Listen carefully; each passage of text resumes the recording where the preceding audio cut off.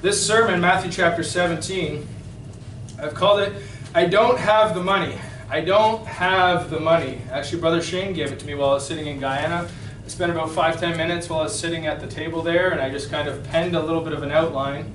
I filled it with a bunch of notes as I sat here today, but if it's going to be decent and in order, we're going to have to trust the Lord for that today, because it's a mismatch, and it's all on one page, and it'll be interesting for sure. But I don't have the money is the main thrust of this. I don't have the money. I'm going to read the entirety of Matthew chapter 17. The Bible says, "And after 6 days Jesus taketh Peter, James, and John his brother, and bringeth them up into an high mountain apart, and was transfigured before them, and his face did shine as the sun, and his raiment was white as the light. And behold, there appeared unto them Moses and Elias talking with him. Then answered Peter and said unto Jesus, Lord, it is good for us to be here. If thou wilt, let us make here 3 tabernacles, one for thee, and one for Moses, and one for Elias.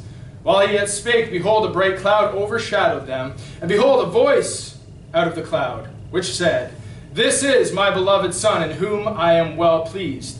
Hear ye him. And when the disciples heard it, they fell on their faces and were sore afraid. And Jesus came and touched them and said, Arise and be not afraid. And when they had lifted up their eyes, they saw no man save Jesus only. And as they came down from the mountain, Jesus charged them, saying, Tell the vision to no man, until the Son of Man be risen again from the dead. And his disciples asked him, saying, Why then say the scribes that Elias must first come?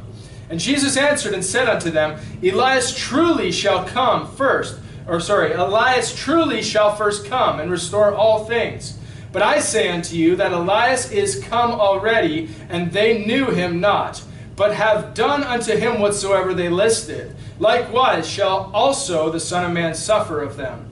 And then the disciples understood that he spake unto them of John the Baptist.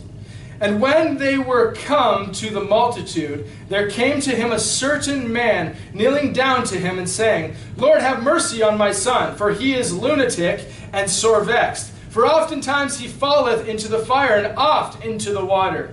And I brought him to thy disciples, and they could not cure him. Then Jesus answered and said, O faithless and perverse generation, how long shall I be with you? How long shall I suffer you? Bring him hither to me. And Jesus rebuked the devil, and he departed out of him. And the child was cured from that very hour. Then came the disciples to Jesus apart and said, Why could not we cast him out?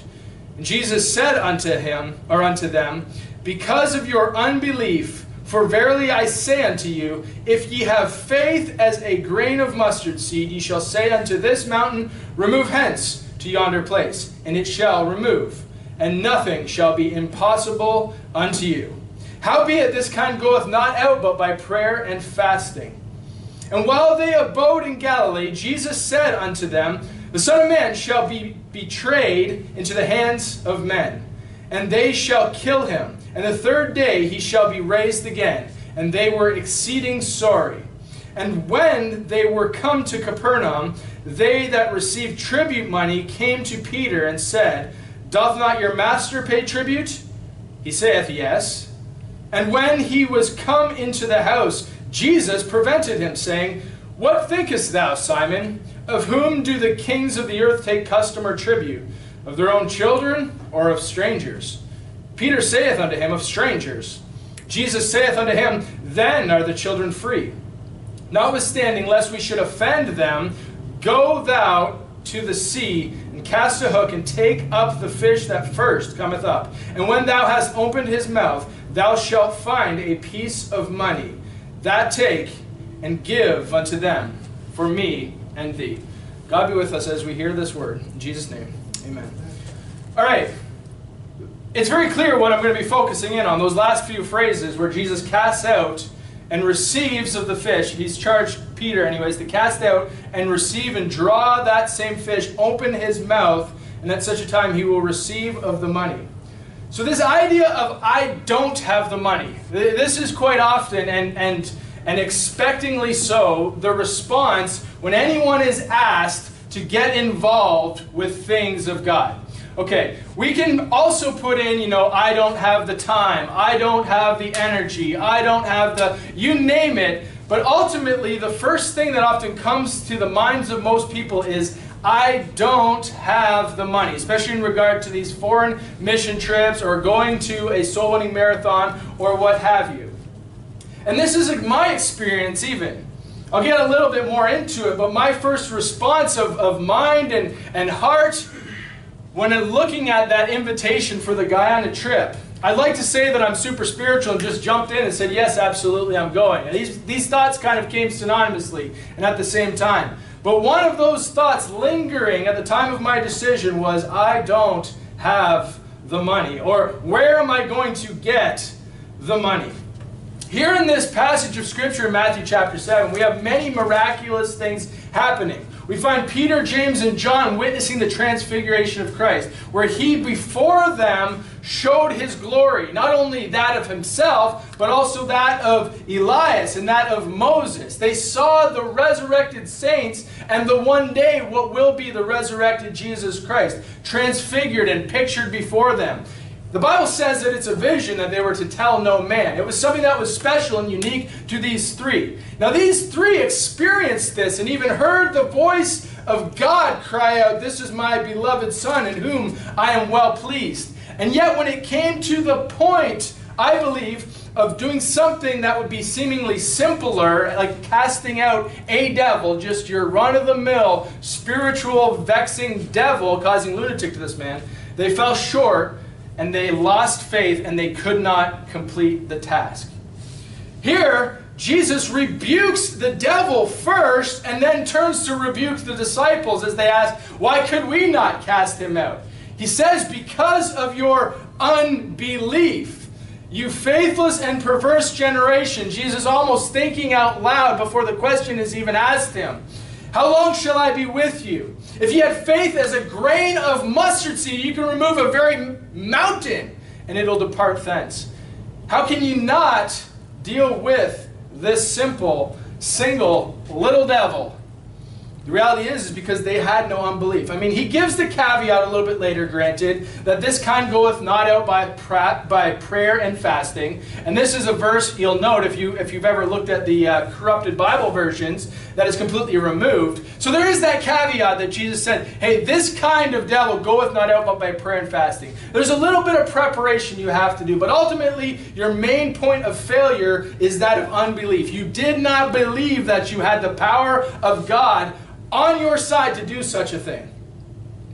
So, in regard to I don't have the money, you can get this same principle out of it. Quite often what we are missing and what I experienced I needed to do in order to see God's working in my life in this area of I don't have the money and the unbelief and the doubt that is associated with a statement like that is I needed to commit and then follow through by faith. I needed to commit and follow through by faith. And it's a true statement. You'll often see that Christians will get more out of the Christian life if they are willing and able and ready to do three things. The first is to commit, or rather be willing to undergo a certain task, a certain challenge, a certain endeavor, a certain work. They need to secondly believe and trust by faith that that will be completed. And thirdly, they need to be willing to suffer a few things. Suffer while they are waiting and be tried and go through that kind of waiting and suffering and trying period. You got to be willing, you got to believe, and then you got to be ready and willing to suffer and to wait patiently for these things. And this has to do with all aspects of the Christian life. Even when you were saved and you believed on God, you had to have the willing mind, you had to believe Him by faith, and you had to wait for the response of God to do the saving. And I mean, when we get saved, that happens instantaneously without, it's just a moment in time. It's a birth. It's a born-again experience. But that simple action that is able to be performed by even a little child is something that we should carry with us and continue to perform the Christian life in that same spirit. Think about tithing. It takes the willing mind to say, yes, I will, It takes faith to believe that I can follow through. And sometimes you suffer a little bit, right, when you first get into obeying God in this area. How about preaching and doing soul winning and that sort of thing? You need to believe, first of all, have the willing mind to go out and perform the work. You need to believe that God can use you in that situation, build confidence in that area, and you need to suffer some things because you're going to be rejected. You're going to have times when you don't want to go, and it's a task. It's a long suffering to get yourself out there and to do the work.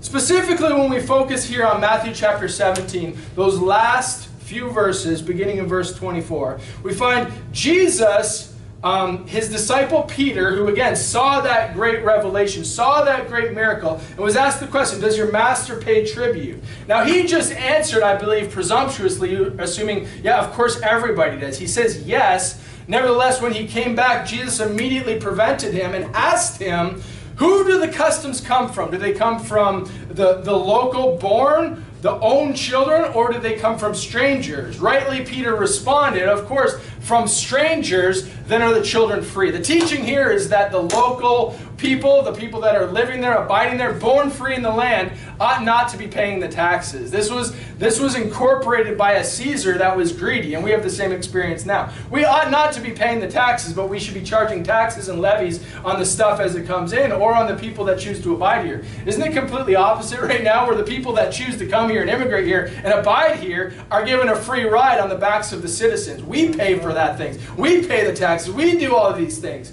Nevertheless, Jesus isn't rallying people to pull a Ken Hovind and just rebel against the tax system. Though it is a wrong principle for them to impose on us, it is a wrong thing for people, for our Caesar, for our government to impose on their own citizens. Jesus says this, he says, notwithstanding, lest we should offend them, go cast thy hook, and when you bring in the fish, you're going to find the money. You're going to find what you need. Well, what's the principle here? Hey, it's not right that you're having to pay these taxes, but let me pay them for you. Don't worry about these things. Don't take such strain. Don't try to fight against this system. Hey, just abide here. As much as possibly is within you, live peaceably with all men. He's saying, don't strive against the system. Just trust me to bring the money to you. Peter was a fisherman, so this was completely normal to him. Although Peter was asked to quit the job for a time, nevertheless, he gives him that one commission. Hey, that one job that opened up the opportunity, that one single moment where he could cast and bring in one fish. And Peter's like, what in the world is one fish going to pay for, right? He must have been wondering that. He said, when you open his mouth, thou shalt find a piece of money. One fish isn't going to do it, but he opened it, and there's that coin that's needed to pay not only for Peter's tribute, but for Jesus' tribute at the same time. God provided. And that's the thing we need to understand when it comes to, I don't have the money. I don't have the wherewithal. I don't have the means, the resources to work for God. We need to trust that God is able to provide and fill in the gaps of our doubt. A good prayer for us is, help thou my unbelief. And how do you help and grow in the area of unbelief? You are tried and you come through something on the other end. And you're not going to doubt the same way looking back. You know, people experience this all the time when it comes to tithing for the first time. You're like, what in the world? I just gave all my grocery money back to the Lord. It's a misunderstanding, because the reality is that it was the Lord's to begin with. But you receive it as your first fruits. You give the 10th back. And most of the time, most people who are living paycheck to paycheck to paycheck, which is 90% of the world right now, are like, what in the world am I going to eat with? Well, God provides that you cast that net, you jump in by faith, you have that willing mind to believe in Him, and He is going to provide the gold that is needed to sustain you, to care for you, to take care of the needs presently that you have. 2 Corinthians 8 deals with the principle of the willing mind. And I've been there a few times. 2 Corinthians chapter 8. The Bible says, 2 Corinthians chapter 8. It says in verse 11, now therefore perform the doing of it. Okay? Perform the doing of it. Whether it be the tithe, whether it be the big mission trip, whether it be the duty that God has for you at that particular time. Here the Apostle Paul is charging, perform the duty of it, perform the doing of it, that as there was a readiness to will, so there may be a performance out of that which ye have. Okay? So this was the position that I was in, is that I had not the means to go and to visit the country of Guyana for this mission trip. But he says, perform the doing of it, that as there was a readiness to will, so shall you follow through, essentially is what he's saying. Verse 12 highlights this. It says, for if there be first a willing mind, it is accepted, according to that a man hath, and not according to that he hath not. Too often we're thinking about what we hath not. Too often we're thinking about what is the problem before us. But God wants us to believe and trust from the position of what we have. If I got 2 pennies to rub together and I'm going to apply my willing mind to do the will of the Lord using what I have, the Bible here says that that is accepted. Your willing mind, your spirit that wants to get involved in the work of the Lord, even with those 2 shiny nickels or pennies or whatever to rub together, is accepted according to that you have. Don't worry about what you don't have. Stand on what you have and give that to God and yield that to God and stand in the position where you're believing God to use you in that very act. I don't have the money. I don't have the money. You got some money. Don't worry about what you don't have, right? You got some faith. Don't worry about what you have. You got some resources. You got some time. Don't worry about what you have. Have a willing mind first. Let God accept it and then do what He can with it. We're to present ourselves as a living sacrifice, holy and acceptable to God. That's our reasonable service. So if I am only giving myself, well, that's the most I can possibly have. If I don't have resources in my pocket, if I don't have time in my schedule, the important thing is that I present myself first, that willing sacrifice, and that's what it says in verse 5. And this they did, not as we had hoped, but first gave their own selves to the Lord and unto us by the will of God. We need to give ourselves first unto God. That is the will, that is the wherewithal, that is the desire of our hearts, is to give it to God and let Him take what we do have and use it for His glory. And He will. The mighty calls us to that. The mighty wants us to get involved in these types of things. You go to Psalm chapter 50. In Psalm chapter 50, you're going to find a clear statement that the mighty God, even the Lord hath spoken and hath called the earth from the rising of the sun unto the going down of the same. You know, the Bible says that God is not willing that any should perish, but that all should come to repentance. Well, here is the call. But it's not just for those to be saved. It's for the saved to continue and to grow in these things and to work out our salvation with fear and trembling. But God, He's interesting, and it's wonderful to think of how He would need or how He would desire or how He would command His people to get involved in such things, especially when He makes statements like you'll read in verse 7. He says, "Hear, O my people." So He's talking to us. He's talking to believers. "Hear, O my people, and I will speak. O Israel, and I will testify against thee. I am God, even thy God. I will not reprove thee for thy sacrifices or thy burnt offerings to have been continually before me. I will take no bullock out of thy house, nor he-goats out of thy folds. For," so He's saying, hey, I don't even need these things. I won't take these things. Just hear, listen to this. Hear me out. I've called you unto a work. Now look at what I'm about to say. He says, "For every beast of the forest is mine, and the cattle upon 1,000 hills." I'm not taking something from you. Rather, I gave it to you, and I'm accepting it back as a sacrifice. Verse 11, "I know all the fowls of the mountains, and the wild beasts of the field are mine." I love this. "If I were hungry, I would not tell thee, for the world is mine, and the fullness thereof." Verse 14, "Offer unto thy God thanksgiving, and pay thy vows unto the Most High, and call upon me in the day of trouble, and I will deliver thee, and thou shalt glorify me." God here is saying, hey, even if I was hungry, if that were such a thing for God to experience, I wouldn't tell thee, because I can just go pluck one of these cattle. I can just go take one of these he-goats. I can just go and consume one of these wild beasts of the field. It's all mine. I have all the fowls. What do I need from you? And this is the God that gives us according to the measures of His grace, according to the power that He hath. He controls it all. He created it all. He is the Lord over all. And He says, hey, if I was hungry, I wouldn't ask thee. I got it all. I don't need what you have. Psalm verse 70 talks to our faith and our doubt. Psalm verse 50 and verse 22. When he says this, "Now consider this, ye that forget God, lest I tear you in pieces, there be none to deliver. Whoso offereth praise glorifieth me. And to him that ordereth his conversation aright, will I shew the salvation of God. God wants us to believe in him and not forget him as things transpire in our life. Lest he tear us to pieces. Lest he get angry with us. We ought to be in the position where we're taking of the mighty hand of God, doing his calling according to the great calling that he's administered to all and the great charge that he's now giving to his people, to his believers, saying, I've got it all. He says, consider this. You offer praise, you're glorifying me. You ordereth your conversation aright. I'm going to show you the salvation of God. I'm going to take care of you. I'm going to show you what this salvation means. Yeah, I'll save your soul, but watch me work in this day. Watch me work in this life. We don't need to forget God. We need to offer God praise for the things that he does, and that's what he desires. And this is why he wants us to be in a position where we don't have in our own hearts and in our own minds everything that God has. Because a lot of people, they think, well, I have it all. I have no need of God. But you need to work from the position of what you have to do more for the glory of God. You need to step. I mean, some people say, hey, I don't have the money to get involved in this. Well, some people have the money. And what are they lacking? The time.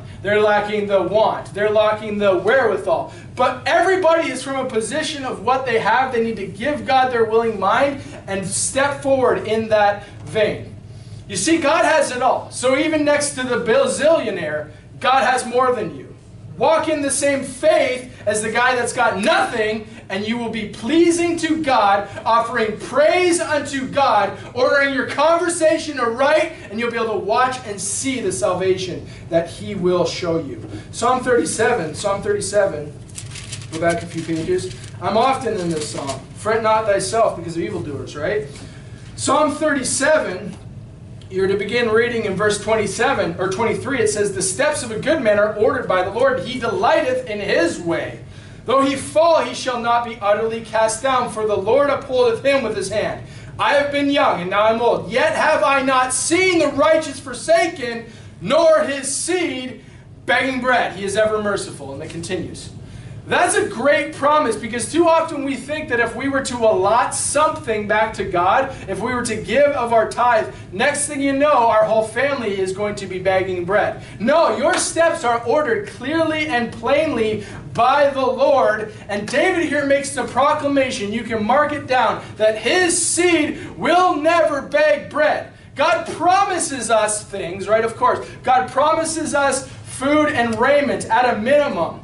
You're not going to be begging for such things. So get involved in the work of the Lord. Give him an opportunity to show himself strong, to show his salvation, that you can give him the praise that is due unto his holy name. I don't have the money. Well, you got something. Work from that position. Offer it to God. Give yourself willingly unto his service and allow him to order those steps of the good man. Allow him to take that delight that you offer into his way, that you feel in your heart and your very being, to follow after God, to seek after God. Allow God to take what you do have and to use it for his glory. You're not going to be begging bread.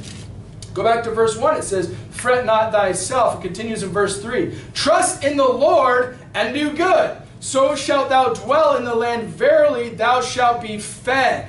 Delight thyself also in the Lord, and he shall give thee what? The desires of thine heart. If you got a heart that is meditating upon, a heart that seeks after God, your desires and his desires are going to be one. God's going to bring the scriptures into your life and allow for you to be one in your desires. And what God wouldn't want the same desires to be in his people, and to take those same desires and to fulfill them.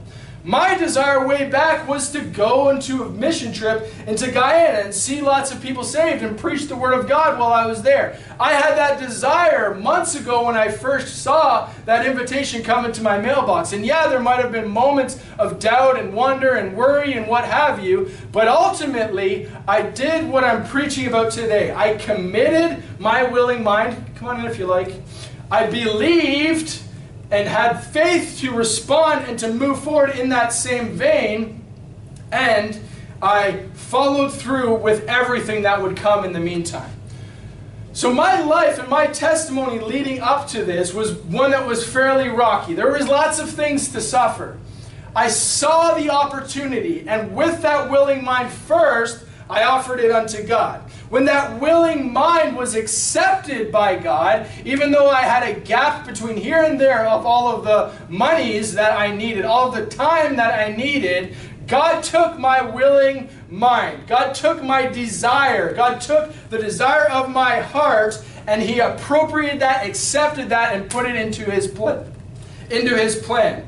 What happened from then on was simply me riding out in faith as God tried to close the gap and get me to that position. If anybody knows the testimony that I had, is when I decided I was going to Guyana, I was not in a financial position to do it. I could have easily said, I don't have the money. But I'm sitting there and I'm reading this invitation, and my heart, my desire cries out, I want to go. I got to go. My wife comes in and seconds that. I want you to go. You got to go. And from then on, we went through a whole ordeal. I remember the moment that we heard from our landlord. We had just moved into this place, barely been settled there 3 months, and he says, I'm selling the house, you got to move out.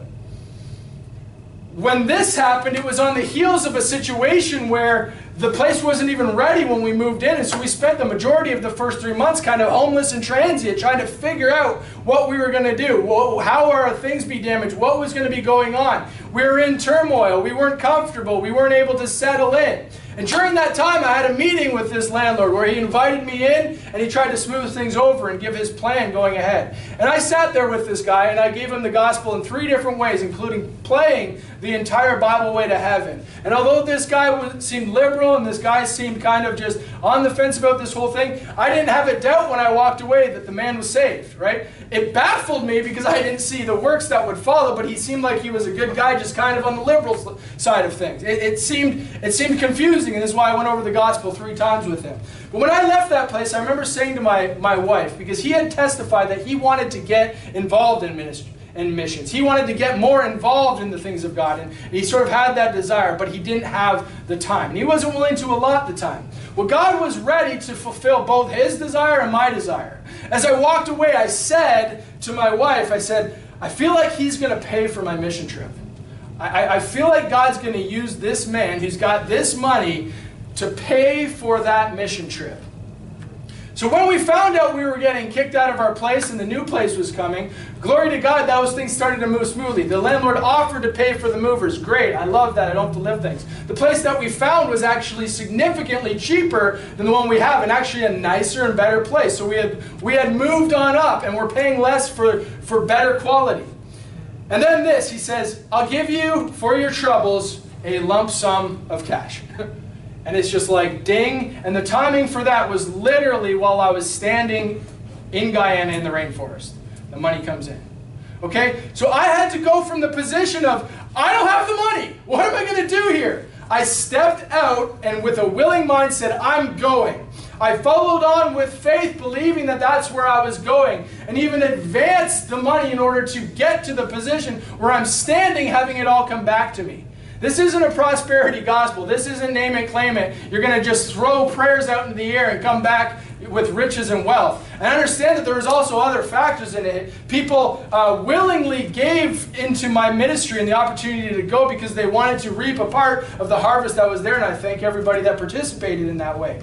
But to see God answer a specific prayer, a specific option. There was no option. To see the fact that I was standing there when the money came in to cover the whole trip, that's what builds your faith, and that's what eliminates the unbelief from your life. God's desire is, yes, to reach lost people. And he was able to fulfill that desire through me. That man's desire was to get involved in missions. And it was a weird way of doing things, and there was a lot of struggle, but he actually got involved in missions, unbeknownst to him. God has this way of ordering our steps, as the Bible promises here in Psalm chapter 37. To the good man who's delighted himself in the law, who's committed his way unto God, who's trusting in God and walking in the righteousness that belongs unto God, God finds a way to fulfill the desires, fulfill the needs, fulfill the pleasures of his own heart to the one that will yoke himself with them. The Bible says, faithful is he that calleth you, who also will do it. God calls us to get involved in the Christian ministry, does he not? We've all been given the ministry of reconciliation. And so why is the number one response of Christians who, hey, come and get involved in this mission trip. Hey, come and get involved in this marathon. Why do we hear so often, I don't have the money? When I can stand here and tell you by my own testimony what I have, the reason is because they do not believe, because there is no faith. And so baby steps is what some of us need to do. And some of us, our biggest problem with not taking the baby steps that are needed in order to grow in unbelief and to have faith in God to provide. I had a really big thing that I needed God to provide for. But you know what happened 5, 6 years ago? I was in a little thing obedient to Him. Well, baptism. There's a first, right? I had to step out, commit my mind unto Him, and by faith get dunked. That's easy. The next one was tithe, and this is where so many Christians are falling short. You wonder why God's not blessing you financially. God's not upholding your needs and your wants and your desires financially. Too often people look and can be looked at and realize that they're falling short of the tithe. That was my proving ground. My proving ground way back was making that commitment to tithe the 10th unto the Lord and to just give Him what His rightfully is and trust Him to sustain me. And all along the way, when I gave my willing mind to Him, I've never regretted it because He's sustained me along the way.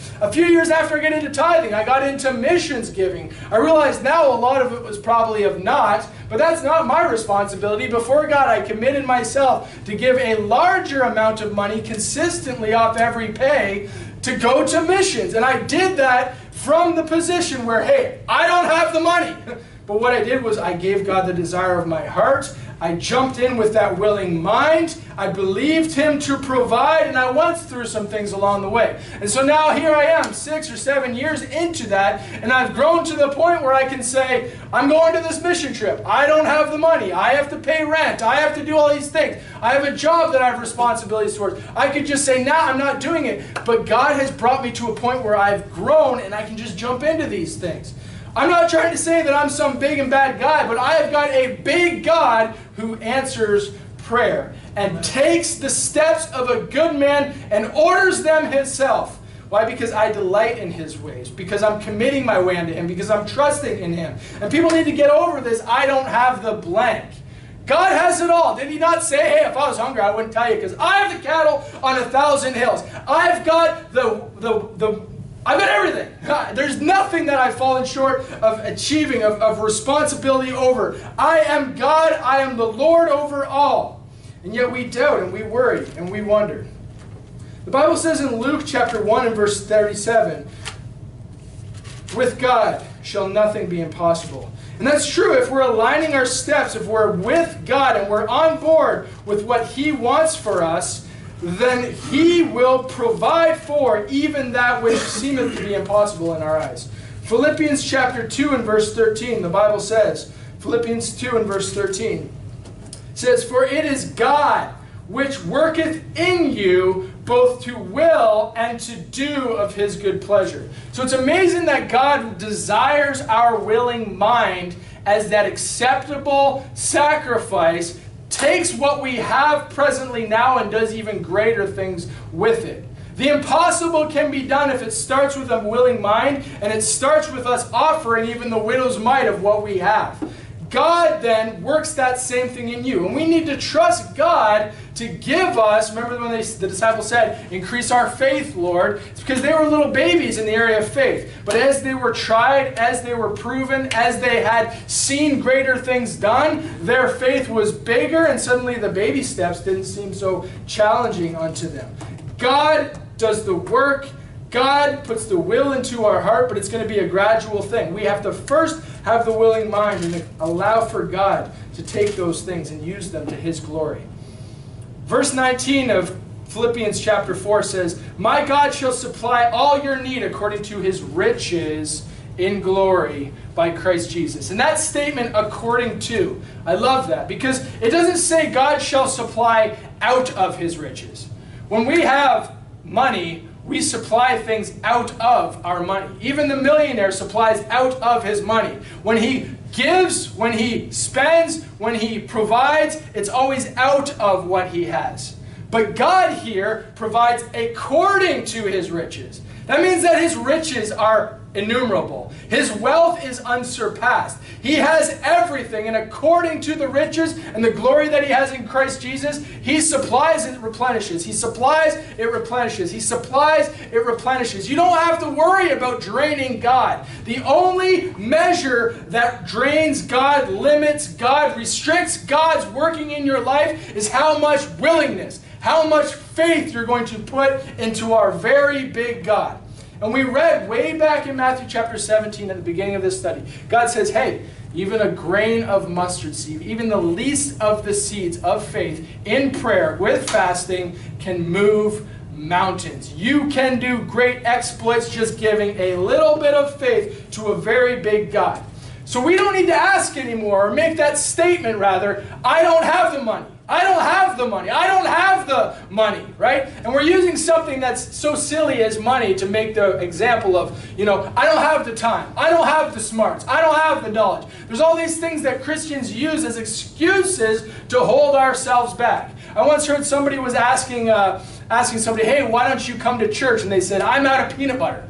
The dumb excuses that people come up with. I don't have the blank. You can leave it there. But the reality is that we have out of the supply, no, according to the riches, according to the supply that God has, innumerable things at our disposal. Innumerable riches at our disposal. Infinite riches at our disposal if we'll only approach God with a heart of faith, a willing mind, and we don't need to doubt anymore. So the practical that I want to get out of this is, hey, commit. Just commit to something. Try it out today. It can be a little thing. Commit to something. Decide, hey, I'm going to get involved in tithing. Decide, hey, I'm going to get involved into regular giving to missions trip. Hey, I'm going to go to this mission trip that's 6 months, 7 months, a year, 2 years from now. Jump on an opportunity, commit to God today and say, I'm in 100% all the way. Lord, you take that and do with it what you will. Hey, get ready for rocky times along the way. Like I said, it wasn't pleasing being somewhat